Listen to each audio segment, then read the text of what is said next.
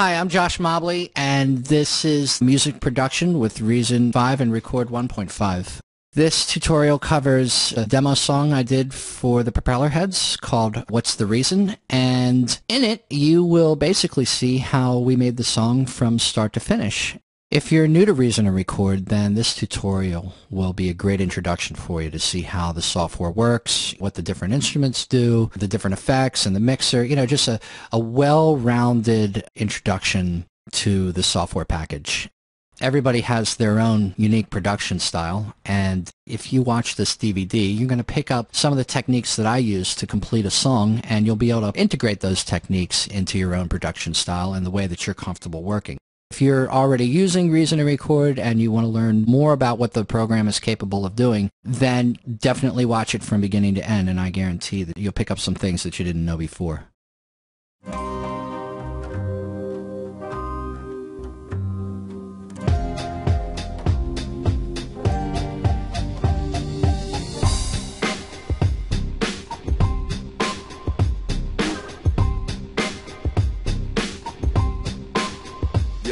Yo, it's back to the action, back to the backpack rapping. Came in the air with rap lacking. Everybody wanna be chiefs with no indies. Everybody trying to be mad with no cities.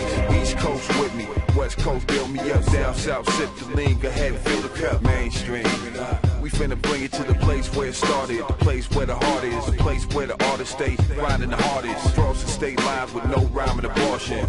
Back to walking the walk, talking the talk, to talking New York, out in the old talk. Okay, so I've loaded up an Octagon loop to play along with the track, and I'm just going to run it with the beat real quick and see how it sounds.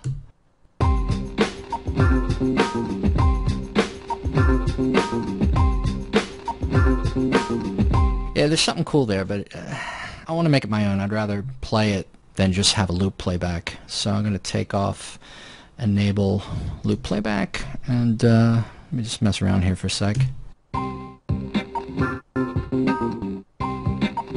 Alright, so I'm gonna, I'm gonna put on a pre, and a pre-count gives you a 4 count in before you start recording, and yeah, I'm just gonna record and see what happens.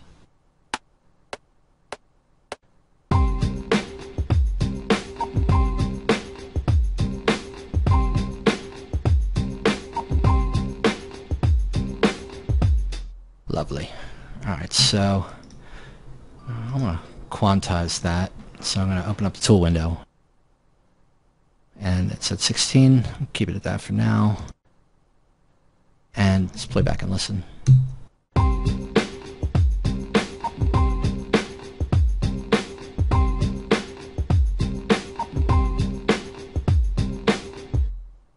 Sounds like there should be something on that snare, on that, dun, bing, dun, dun, dun, dun, bing, to accentuate it a little bit more. So I'm going to load up another sound, conveniently called ding, and I'm just going to play up. There we go. So I'm going to record that.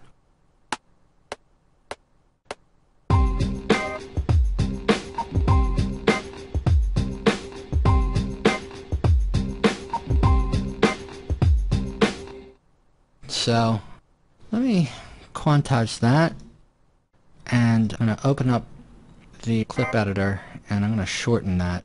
It's just a little too long. Play that back. Still too long. So I'm going to change the snap to 1/32. Move that over. There we go. So now let's listen to it.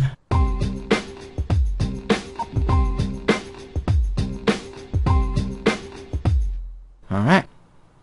Okay, so now I want to add another sound, a kind of a similar thing, but more like an organy type hit. So I'm going to create another Dr OctoRex player, and go to DVD. Just going to go through this. Sounds good. I like the organ, but I don't like that clunky sound in it. So I'm going to put it on high pass on the filter section and just kind of filter that out.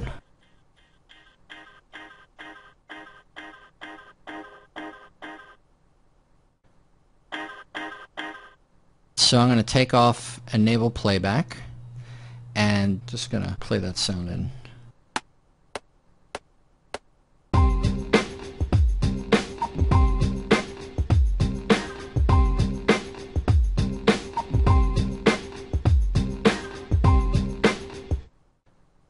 Let's quantize that. Show tool window, apply, and playback again.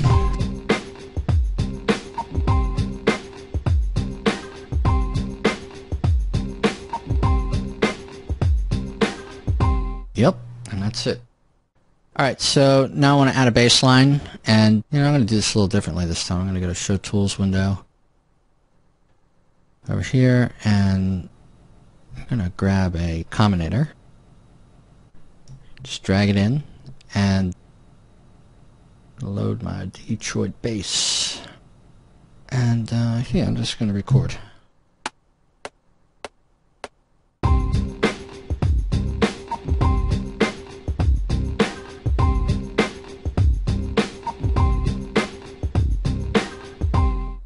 Alright, quantize that, and playback. Sounds good. So I'm going to add another bass sound, this time a Thor, and we go in here, browse, and there it goes to one of my favorite programmers, Stomp, who created this patch, and I tweaked it a little bit, but it's still basically his patch. And I'm going to record.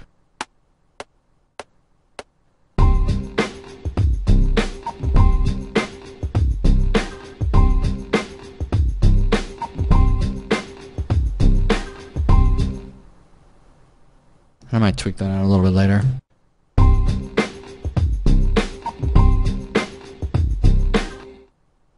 Tell you what I could do right now is turn it down a little bit.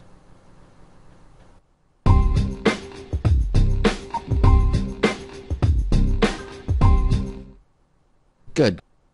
Alright, so you see me quantizing everything, but I really want to lock it into the groove of the original beat. So what I'm going to do is I'm going to select this clip, and I'm going to select Get Groove from Clip. And what that's going to do is it's going to take the timing of the MIDI data in this clip, and then I can, take that and apply it to all the other instruments. So basically I'm extracting the feel from this drum pattern and applying it to all the other instruments in the arrangement.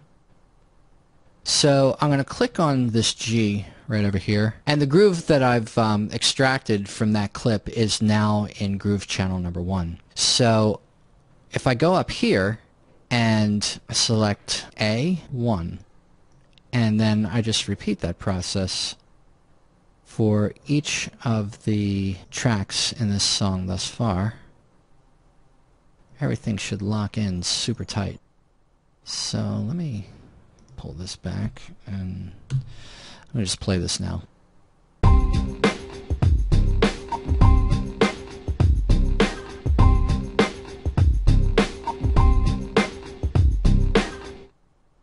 So now I'm going to make this thing 8 bars. So I'm going to just shorten it.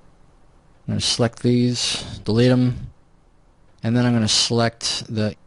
You know what? I'm going to do this a little differently. I'm going to grab the razor tool, because one of the cool things about it is that you can select everything in the arrangement where you've dragged your razor tool across the top.